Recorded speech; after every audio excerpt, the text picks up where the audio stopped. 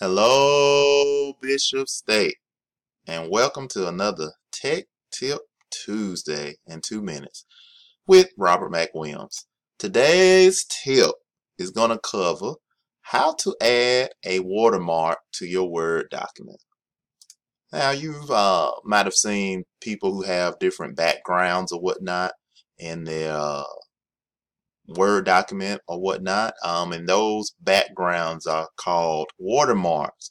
So to add a watermark, you'll go into your Word document, you'll go to Design, and then you should see Watermark. If you click on the drop down, you can have either a text watermark, and they have these as default, or you can also add an image watermark. So if we go ahead and click on Custom Watermark, we could type in a text.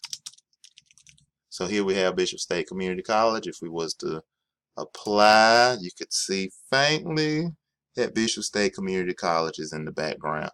Now, of course, we can also do an image, and that's kind of more my preference. So if we go ahead and click, if you saw, I clicked on picture. We're going to select picture. We're going to get one from file. I'm going to get the Bishop State logo. And we can do apply just to see what it looks like. Now it automatically washes it out. If you want it to be a little more darker, you can remove that washout. Or you could even wash it out to your own liking. As always, thank you so much for watching and have a great Bishop State day.